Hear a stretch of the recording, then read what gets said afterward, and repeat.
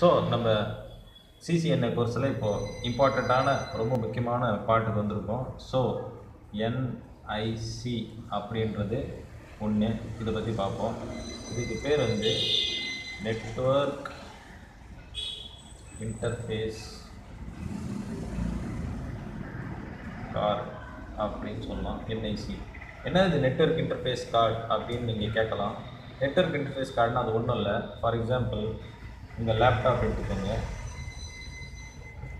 இல்லை உங்கள் கம்ப்யூட்டர் எடுத்துக்கோங்க. இதுக்குள்ளே NICன்னு ஒரு சிப் இருக்கும். அது எங்கே இருக்குன்னா லேப்டாப்புக்குள்ளே இருக்கும். அப்படி இல்லைன்னா இதில் பார்த்தீங்கன்னா லேப்டாப்பில் சைடில் RJ45 போர்ட் இருக்கும். இங்கே மதர் போர்டில் எப்படி இருக்குன்னா, ஸோ இதுதான் லேன் போர்ட் அப்படின்னு சொல்கிறோம். இன்டர்நெட் கனெக்ட் பண்ணுறது எல்லாமே இது மூலிமா தான் கனெக்ட் பண்ணுவோம். லேப்டாப்ஸில், கம்ப்யூட்டர்ஸுக்கு கூட மதர் போர்டில் இது இருக்கும். ஸோ இதை வந்து கண்ட்ரோல் பண்ணுறது, இதுக்குள்ளே வந்து ஒரு நெட்வொர்க் இன்டர்ஃபேஸ் கார்டு இருக்கும். அது இருந்தால் தான் இது நெட்வொர்க்கிங்கில் கனெக்ட் ஆகும். ஸோ இதுதான் நெட்வொர்க் இன்டர்ஃபேஸ் கார்டு வந்து இதுதான் ரிலேட்டடான ஒரு விஷயம். இது கார்டு வந்து நான் ஃபர்தராக உங்களுக்கு காட்டுறேன் எப்படி இருக்குன்றது கார்டு. நம்ம ஏன் இந்த நெட்வொர்க் இன்டர்ஃபேஸ் கார்டை பற்றி வரோம் அப்படின்றத பார்க்கலாம் ஃபர்தராக.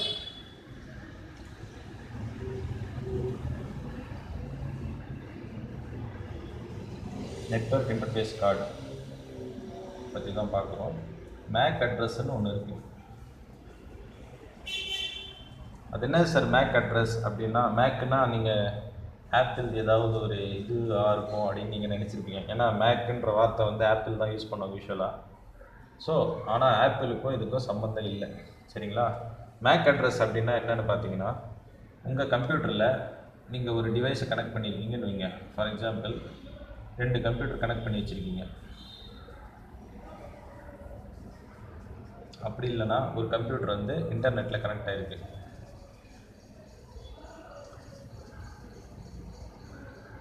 அப்படி இருக்கும்போது கமாண்ட் ப்ராம்ப்ட்டுக்கு போய் CMD, அதாவது Windows 6 அப்படின்னு கொடுத்து ரன்னுக்கு போய் CMDன்னு டைப் பண்ணிங்கன்னா உங்களுக்கு ஒரு கருப்பாக ஒரு ஸ்க்ரீன் ஒன்று வரும்.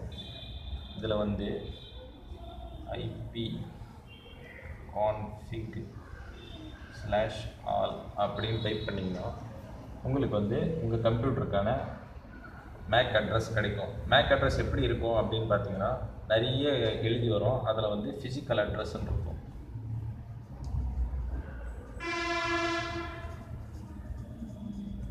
ஸோ இந்த ஃபிசிக்கல் அட்ரஸ்ன்றது தான் உங்கள் மேக் அட்ரஸ். மேக் அட்ரஸ்னாலும் ஃபிசிக்கல் அட்ரஸ்னாலும் ஒன்று தான். இதை வந்து ஏன் நம்ம மேக் அட்ரஸ்ன்னு சொல்கிறோம், ஏன் ஃபிசிக்கல் அட்ரஸ் சொல்கிறோம் அப்படின்றத ஃபர்தராக பார்க்கலாம்.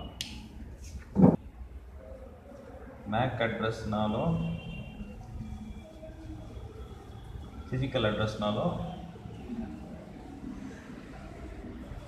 ஒன்று தான், ஓகேவா? ஈக்குவல் டுன்னு போட்டுக்கலாம். சரி, இந்த மேக் அட்ரஸ் எதுக்கு யூஸ் ஆகுது? ஏன் சார் நம்ம மேக் அட்ரஸ் வரும், நெட்வொர்க் இன்டர்ஃபேஸ் கார்டுன்றீங்க, மேக் அட்ரஸ்ன்றீங்க, அதுக்கு அதுக்கு என்ன ரிலேஷன் இருக்குது அப்படின்னு நீங்கள் கேட்கலாம். மேக் அட்ரஸ் வந்து எப்போவுமே சேஞ்ச் ஆகாது.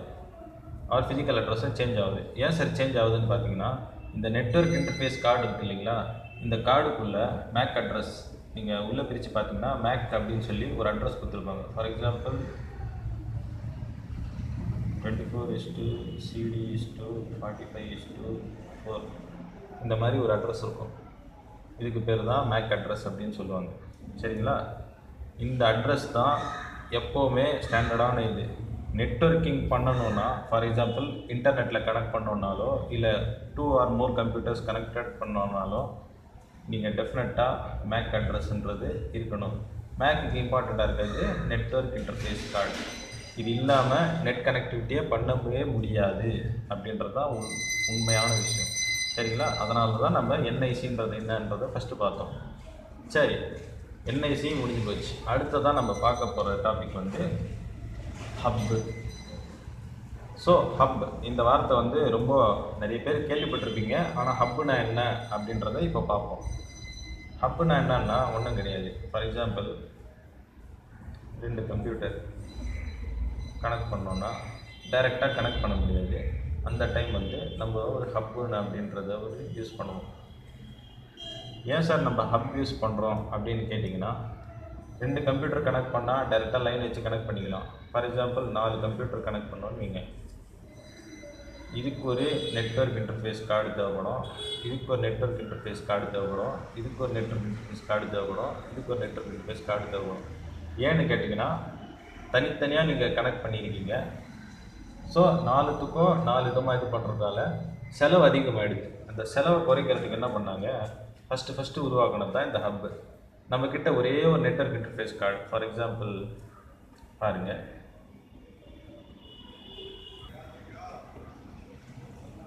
ஸோ இது ஒரு நெட்வொர்க் இன்டர்ஃபேஸ் கார்டு இருக்கிற ஒரு கம்ப்யூட்டர், சரிங்களா.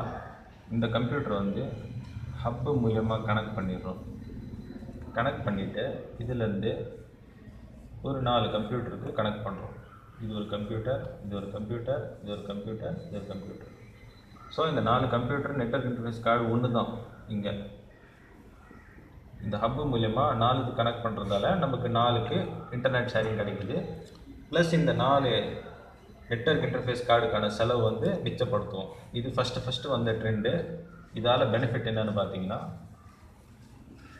First reduces LIC cost. சரி, ஏதோ இது 4 கம்ப்யூட்டர் தானே, இதுக்கு மேலே நிறைய ஒரு 8 கம்ப்யூட்டரோ 10 கம்ப்யூட்டர் கனெக்ட் பண்ணோன்னா 4 கம்ப்யூட்டருக்கு ஏதோ செலவு பண்ணி கொடுத்துரும். 8 கம்ப்யூட்டர் செலவு பண்ணால் எல்ஐசி கார்டு செலவு எங்கேயோ போயிடும். ஸோ அதை குறைக்கிறதுக்காக தான் ஃபஸ்ட்டு ஹப்பை இன்ட்ரடியூஸ் பண்ணாங்க. இந்த ஹப்பில் சில அட்வான்டேஜஸ் இருக்குது, சில டிஸ்அட்வான்டேஜஸ் இருக்குது. என்ன அப்படின்னு பார்த்தீங்கன்னா, அட்வான்டேஜ்னு பார்த்தீங்கன்னா, ஃபஸ்ட்டு இது வந்து ப்ராட்காஸ்ட் பண்ணும். ப்ராட்காஸ்ட் இந்த வார்த்தைக்கு என்ன அர்த்தம்னா, ஃபார் எக்ஸாம்பிள் ஒரு நல்ல எக்ஸாம்பிள் ப்ராட்காஸ்ட்டுக்கு ஒரு ரேடியோன்னு எடுத்துக்கலாம். ரேடியோ என்ன பண்ணோம், யூஸ்வலாக யார் வேணாலும் யூஸ் பண்ணிக்கலாம். எப்படின்னு கேட்டிங்கன்னா, இந்த ஹப்பில் கனெக்ட் ஆகிருந்தால் நீங்களும் யூஸ் பண்ணிக்கலாம், இவங்களும் யூஸ் பண்ணிக்கலாம், இவங்களும் யூஸ் பண்ணிக்கலாம், இவங்களும் யூஸ் பண்ணிக்கலாம்.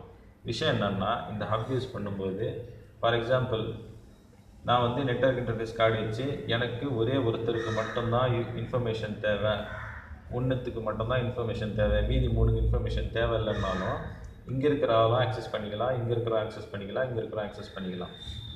ஸோ இதில் இதுதான் ஒரு மெயினான டிஸ்அட்வான்டேஜ் அப்படின்னு சொல்லலாம்.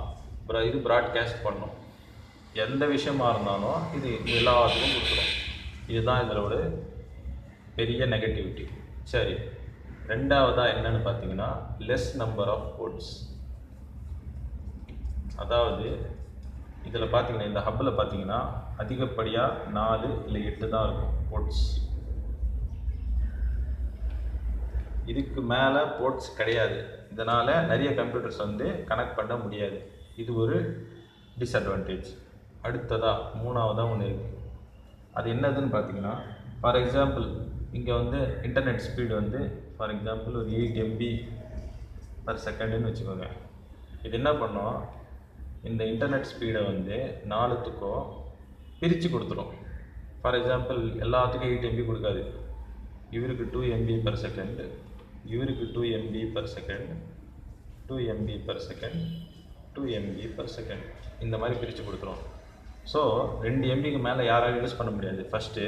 ரெண்டாவது விஷயம், எனக்கு ஒரு கம்ப்யூட்டர் மட்டும் தான் இன்டர்நெட் வேணும்னா மீதியெல்லாம் நான் ஆஃப் பண்ணி வச்சுருக்கேன்னா கூட 2 MB டேட்டா வந்து இது யூஸ் பண்ணிட்டு தான் இருக்கும். இதுக்கு 2 MB மேலே நம்மளால் அச்சீவ் பண்ண முடியாது. ஸோ இது ஒரு டிஸ்அட்வான்டேஜ். இதுக்கு என்ன சொல்லுவாங்கன்னா, ஷியர் பேண்ட்வித் அப்படின்வாங்க. ஷியர்னா யூஸ்வலாக சிதறதுன்னு சொல்லலாம். இந்த மாதிரி டேட்டாவை வந்து சிதற இருக்கிறதால பேண்ட்வித்னா டேட்டாவுன்னு சொல்லலாம். ஸோ இதுதான் இதனோட மெயினான டிஸ்அட்வான்டேஜ். இதை ஓவர் கம் பண்ணுறதுக்காக ஃபர்தராக க்ரியேட் பண்ணது தான் ஸ்விட்ச். அதை ஃபர்தராக பார்க்கலாம்.